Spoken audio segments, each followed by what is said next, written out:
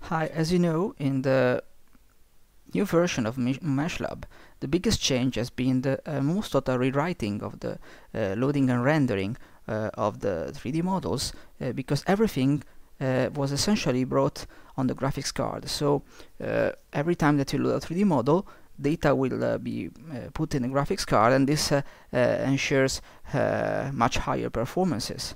And so from now on, essentially, the limit of the amount of data that you can load and handle is mainly related to the amount of graphics memory that you have.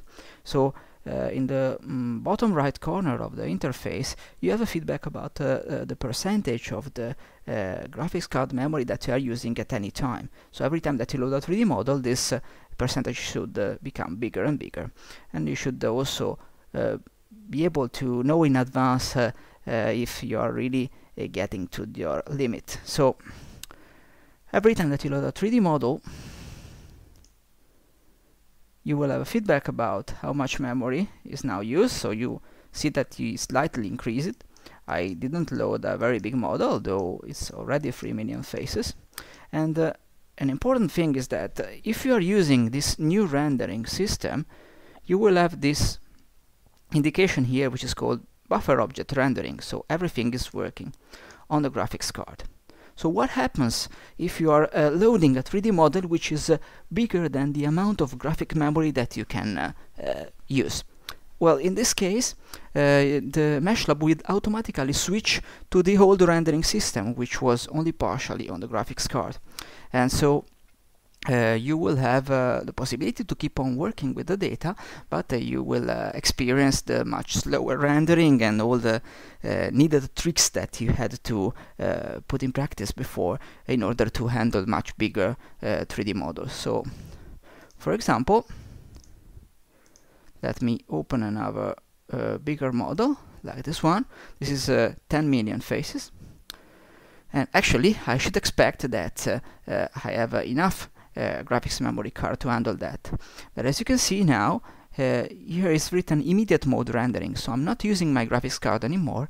And as you can see, when I handle a 3D model, it's just like it was before. So if I want to handle this, essentially the best thing to do is to switch to the point-based rendering, where I can handle that, and then whenever I want to make something, I can switch back to the visualization of the triangles. Well, essentially, why this is happening? I have more than 4 gigabytes of graphics memory, and I wasn't able to handle 10 million triangles. Well, this is essentially related to a value that you can change in the Tools Options submenu. So if you have a look here there are all the options related to handling some basic stuff about Meshlab. There is already a tutorial about that, but with the new version there are a few more variables that have been added. And in this case, what you have to deal with is this one, Meshlab System Max GPU Memory Dedicated to Geometry. So this means that in the current state, if I have something that is takes more than 100 megabytes of memory, the system will automatically switch to immediate mode rendering.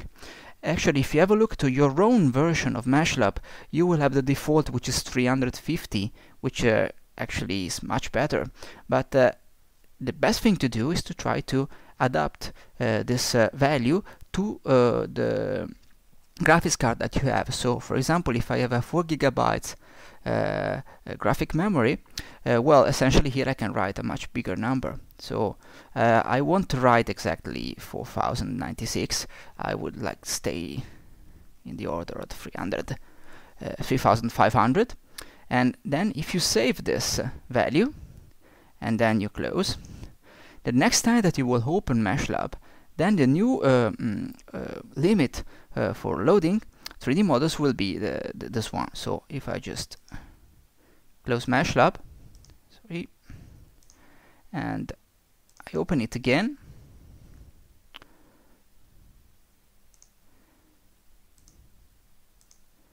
here you can see that in the options now I have 3500, and if I load the model again, this time